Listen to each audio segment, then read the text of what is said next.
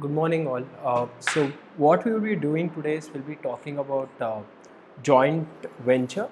Now what is this joint venture? When I say a joint venture is basically when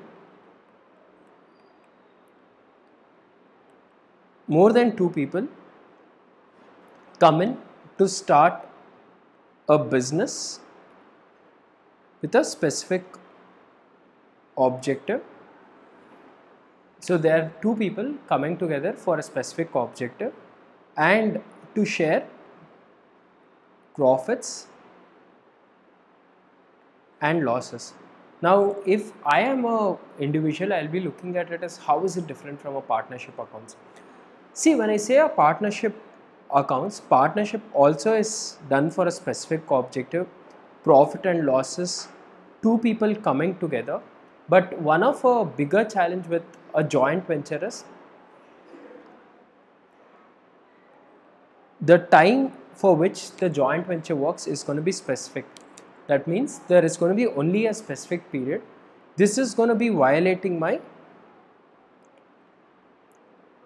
going concern concept. So going concern concept gets violated under a joint venture as such. Now let us take some examples of the joint venture. Let's say A and B come together and they decide, let us do a sports event. Now this venture is only meant for what? The sports event.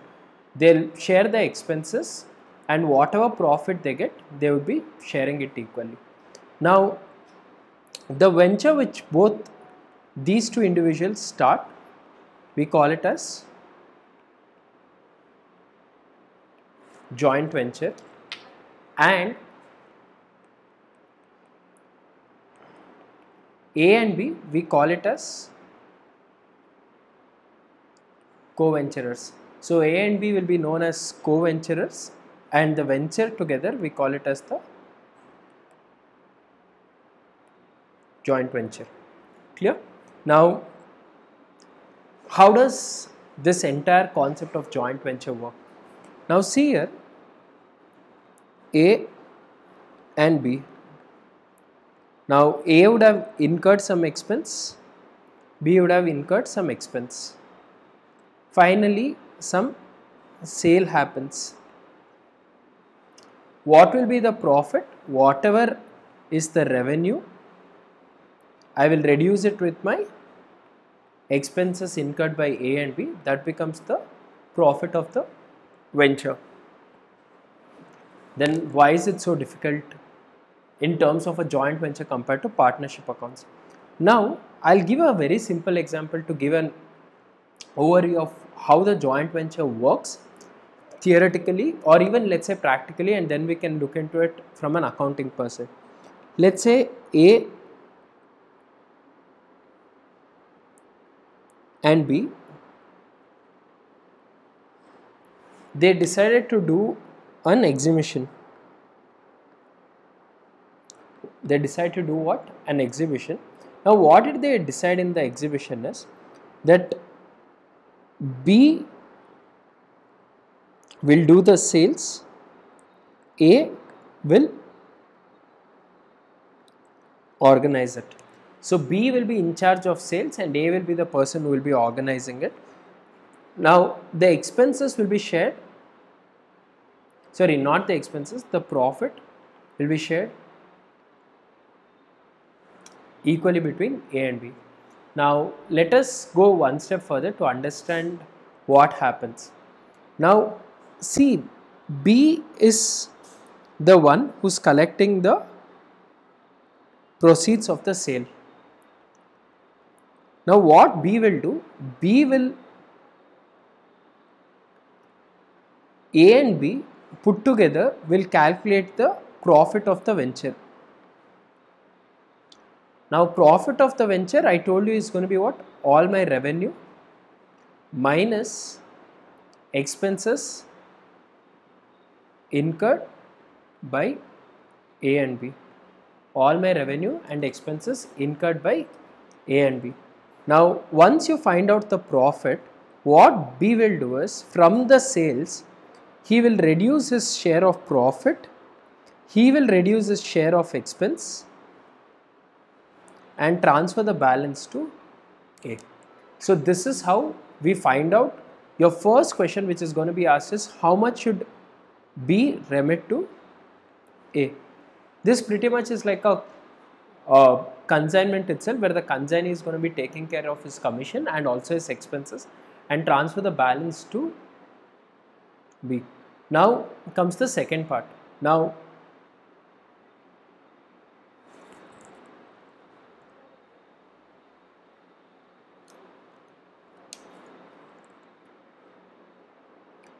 how does accounting work?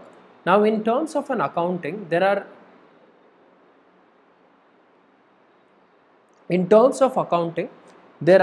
two ways an accounting does. One, they maintain a separate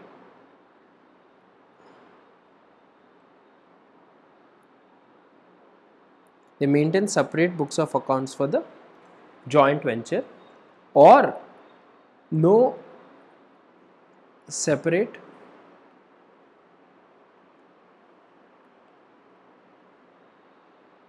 books are maintained. So there are two ways accounting is done. One where they maintain separate books of accounts.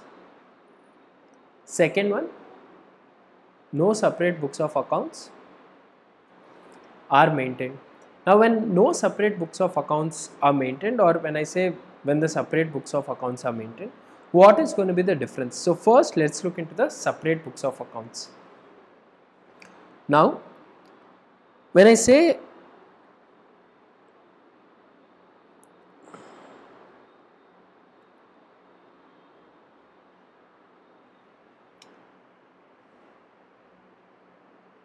separate books of accounts, what happens?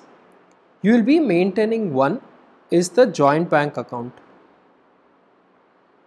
Now what will be in charge of for making sure all the payments and receipts are taken care? Then you will have your JV account, which will maintain your revenue and your expense. This is majorly like your trading account. Finally, you will maintain the co-venturers account. You will maintain the co-venturers, which is basically like your partners capital account. So when I am saying separate books of accounts, there are three books I will be maintaining. First one is what? Joint bank account. Second one is what? JV account. And the third one is going to be your co-ventures account.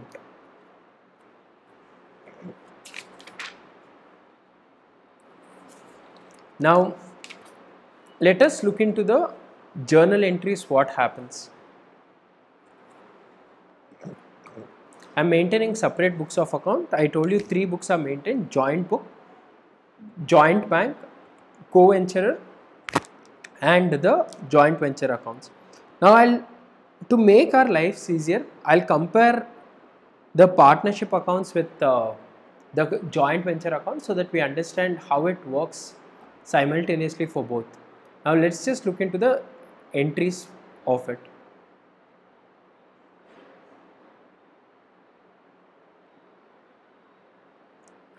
Now when the co-venturers